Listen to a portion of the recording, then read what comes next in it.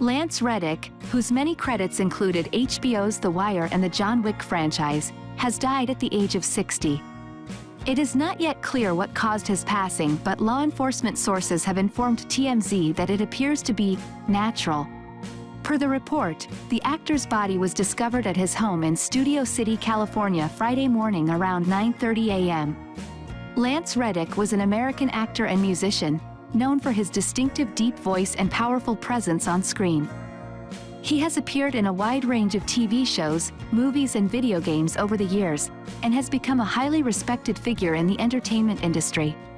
Lance Reddick was born on December 31, 1962 in Baltimore, Maryland, USA. He grew up in a family of musicians, and as a child, he was exposed to a wide range of music genres, including classical, jazz, and gospel. He developed a passion for music at a young age and started playing the piano when he was only 4 years old. He later attended the Eastman School of Music in New York, where he studied music composition. Although Reddick initially pursued a career in music, he later discovered his love for acting.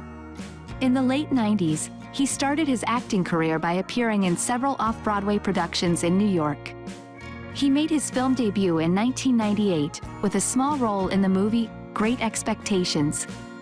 He then went on to appear in various TV shows and movies, including Law and Order, The Wire, and Oz. Reddick's breakthrough role came in 2008, when he was cast as Special Agent Philip Broyles in the science fiction TV series Fringe. The show was a critical and commercial success and ran for 5 seasons. Reddick's performance as Broyles was highly praised, and he became a fan favorite. Reddick has appeared in many other popular TV shows and movies over the years. He played Cedric Daniels in the critically acclaimed HBO series The Wire, and Matthew Abaddon in the hit series Lost. He has also appeared in movies such as John Wick and White House Down.